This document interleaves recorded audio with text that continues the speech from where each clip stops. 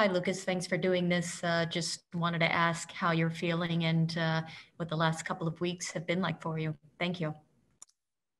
I'm feeling good, thanks. It was a little bit tough and not that fun to be in quarantine, but I'm finally out and feeling good. So I'm happy and glad to be back with the team. We'll go now to Phil Thompson with the Chicago Tribune. Phil, your mic's active. Go ahead, please.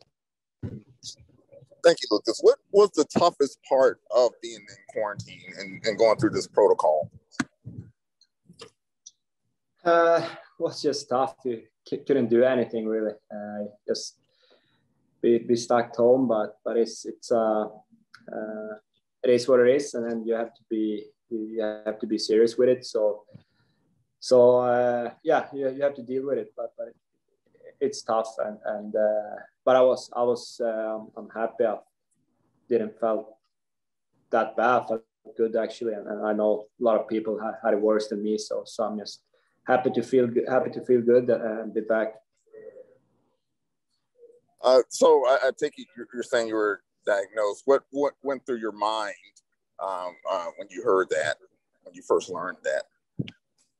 Yeah, I was surprised actually, because I have just been home and at the rink, so I was just surprised when I heard I had it. So of course you get a little bit nervous because you don't know how you will react to it, but I just went home and took it serious and quarantined for 14 days. So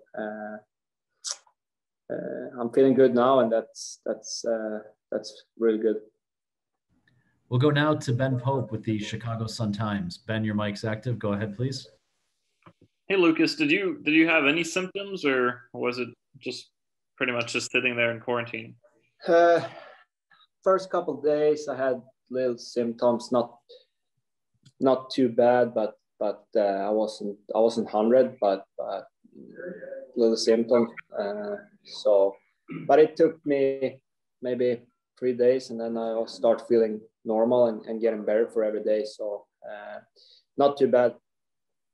And what was it like watching the games on TV? Were you able to learn anything from that experience?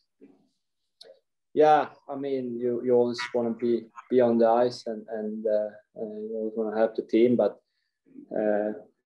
we had a good run here lately, and it was fun to see the boys playing really well out there, and I think we have been taking steps here lately, so it was fun to see the boys playing and really winning some big games. So, but it's always more fun to play and be home and watch. We'll go now to Charlie Roumeliotis, NBC Sports Chicago. Charlie, your mic's active. Go ahead. Hey, Lucas. You were obviously in and out of the lineup right before you went into the protocol. Were you able to reflect on your own game at that time, and maybe what kind of role that you play going forward, and how you can improve your game? Yeah, I just want to play my game a little more out there, and I think I was start getting after a couple of games there in the beginning, I start feeling more comfortable out there. But yeah, I just have to play my game and work hard on the ice and really have fun out there. And I think I'm feeling more and more comfortable now, and get to know everything a little bit more. Was moving to wing a little bit of an adjustment last night? I know obviously you started at center. Yeah, it was actually. I'm not that used to playing on wing, but it was a good game to get into it and trying to be a little more into it. And I think first couple of shifts was a little bit tough, but the more shifts you had, you can get more into it, and it was fun to be back with the team again. Time for a few more. We'll go to Chris Bowden with WGN Radio. Chris, your mic's active. Go ahead. Hey, Lucas, welcome back. Just wondering, conditioning-wise, how much were you allowed to do anything those 2 weeks, and was it almost like back to square one when you returned?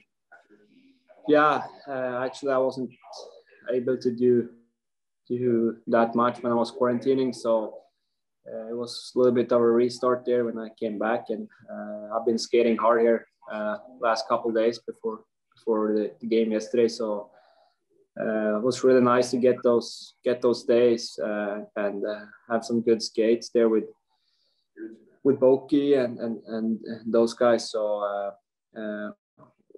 was tough in the beginning, but it was getting better. You more practice you have. We have time for 2 more here. We'll go to Ben Pope with the Chicago Sun-Times for a follow-up. Ben, you can go ahead. Just to follow up on my earlier question about watching on TV, when we talked to Nicholas Beaudin, who obviously missed some time on the COVID list too, he said that he learned he had maybe a little bit more time and space from watching on TV than he realized on the ice. Did you notice that too, or did you notice anything else sort of specific like that from the watching experience? I think he says it good, and you always learn when you watch.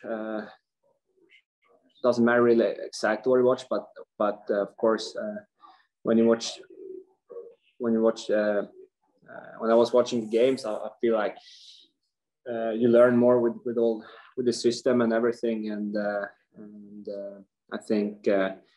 And also, I think we have been taking steps since I was playing before. So was in that point was good to watch some games and learn from that and see what's open out there. And I think that was good for me too. We'll take one more here from Axel Jeroma from NHL International. Axel, your mic is active and you can go ahead.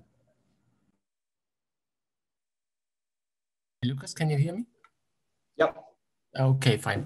The team ultimately won all the battles in overtime, which was not the case at the early beginning of the season. What has changed from your perspective?